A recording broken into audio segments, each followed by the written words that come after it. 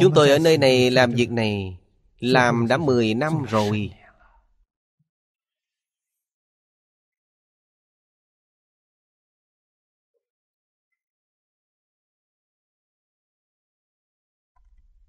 Cho nên những động vật nhỏ này, quý vị chỉ cần dùng thiện tâm đối với nó sẽ dùng thiện ý báo đáp quý vị.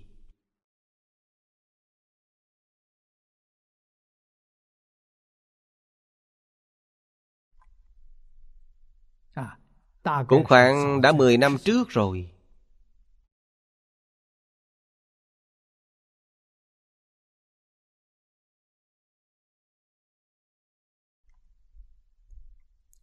Thời đại những năm 1990.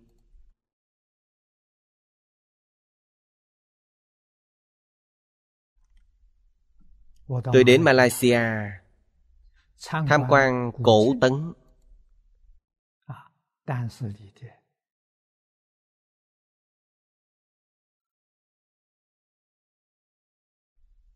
Một sân golf của Tan Sri. Trong đó có khách sạn. Tôi ở lại đó mấy ngày. Mảnh đất của ông ấy rất lớn, 5.000 mẫu Anh.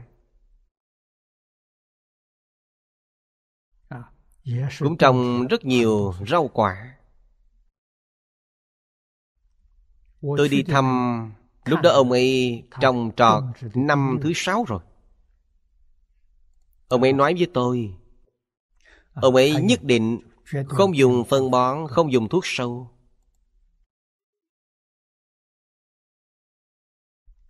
Năm đầu tiên, rau quả trồng ra bị những loài sâu bọ ăn. 95% bị sâu bọ ăn, chỉ để lại khoảng 5%, chỉ chút ít đó. Ông ấy không câu thông với sâu bọ. Năm thứ 2 trồng trọt, vẫn kiên trì không dùng thuốc trừ sâu, không dùng phân bón, quyết không tổn hại loài sâu bọ đó.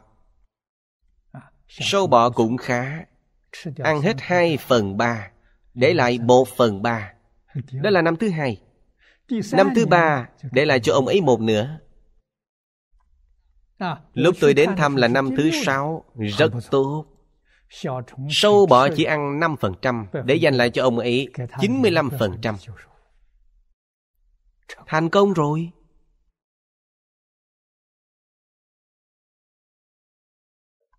Quý vị có thành ý, kiên trì thành ý, vĩnh viễn không thay đổi. Dùng thiện tâm thiện ý để đối đãi với những động vật nhỏ đó, để đối đãi với cỏ cây hoa lá. Quý vị yêu nó cũng yêu quý vị. Quý vị chăm sóc nó cũng chăm sóc quý vị.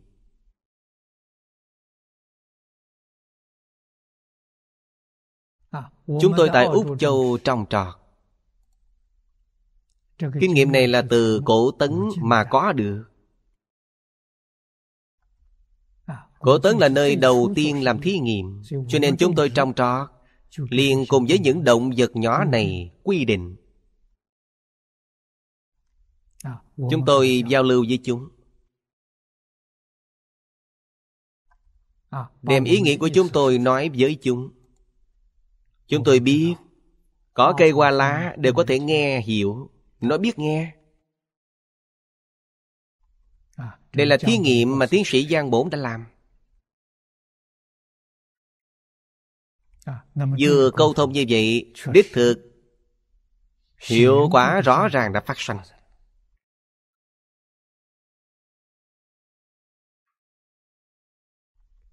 Hơn nữa những thực vật này có linh cảm.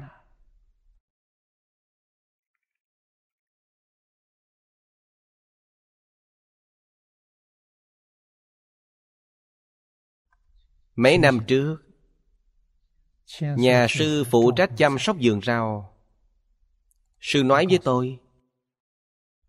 Một hôm vào buổi tối, sư nằm mơ, mướp ngọt thác mộng cho sư.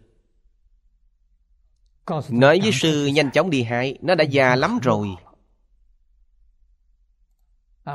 Nói với sư ở vị trí nào. Sư ngày ngày đến vườn rau đều không nhìn thấy, bị lá che chắn mất.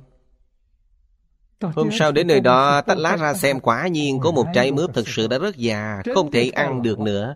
Liền nói với nó, để dành lại làm hạt giống thôi. Có cảm ứng, không thể nghĩ bàn. Chúng tôi gặp những sự việc này rất nhiều. Chúng tôi đối với sự việc này thâm tín không nghi.